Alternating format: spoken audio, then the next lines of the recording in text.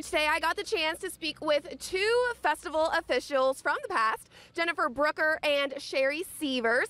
We discussed several topics, including the opening ceremonies, which are tonight. Tonight, which should be good weather either way. Yes, hopefully. And we also talked about the entertainment lineup and what it means for them to be part of this festival for so long. Here's part of that interview. So my first question for you is that you both were past directors, but you're working in different capacities this year, but that means you've been with the Sternwheel Festival for multiple years in a row. So what does it mean for you to be a part of this 47th year? We'll start with you. I've been on the committee for approximately 34 years, and it just means a lot. It's a wonderful thing for our community and to keep our riverboat heritage alive, for what the area is known for. And I'm just very happy to be on the committee. I have only been part of the committee for the last 8 years, but I am originally from the area and moved back. To me, this is, just like Sherry said, this is a sense of community. It is a great team of folks coming together to put this festival together and just share our community with the folks that travel in from out of town and everybody that's local.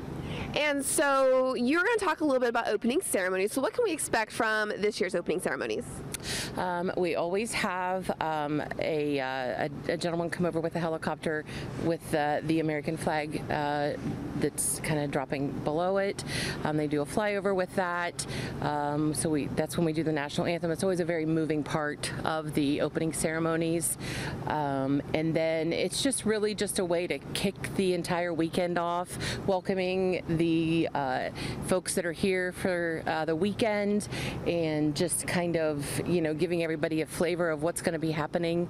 It's exciting. We recognize some of our top corporate sponsors during the ceremony and some of our local government entities who really work closely with us in the community to help us do all of what we do. And I know we're also going to be talking a little bit about our entertainment lineup for this year. So could you explain a little bit about what's in store entertainment-wise? Well, we're really excited tonight. We have THW, the Hillbilly Way, from out of the Pittsburgh area, and then Tina Turner tribute is really exciting for this evening. I don't know if you've seen her pictures. She looks just like Tina Turner. So we're looking forward to a really great show. Tomorrow is Highway 96, and then Sunday we will cap off with a Bon Jovi tribute. And we have our area is also blessed with a multitude of local talent. So we will have a multitude of local talent as well.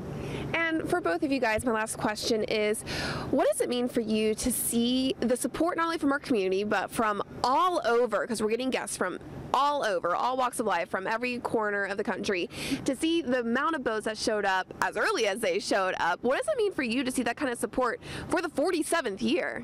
It's really exciting. I think we had 28 boats this year. And the captains love to come to Marietta. And, the festival was originated initially to promote tourism to the area, and I think that we've achieved that. And we hope that people come to the Sternwheel Festival and love our area and love downtown Marietta and come back throughout the year. And what about for you? Absolutely, I agree with Sherry. We've been down here all week since the tail end of Labor Day weekend. Every evening doing works. Some folks are down here all day. These boats have been coming in. The levee was full by I want to say Tuesday or Wednesday. It was unbelievable when I was down here helping with some of the setup. And I truly feel like when you're talking to people who come in, they stop you. People from Louisville, Kentucky stopped me last night in the middle of setting the vendor concessions up. They absolutely fell into this and just love it. They come every year, and I think it's just amazing what this small of an area, the impact we can have on folks and the just travel and tourism for the state of Ohio. So it's been really, really amazing. Perfect. Well, thank you guys so much. Well, that was a great interview right there, Alexa. And I know we still got a lot more coming up. Yes.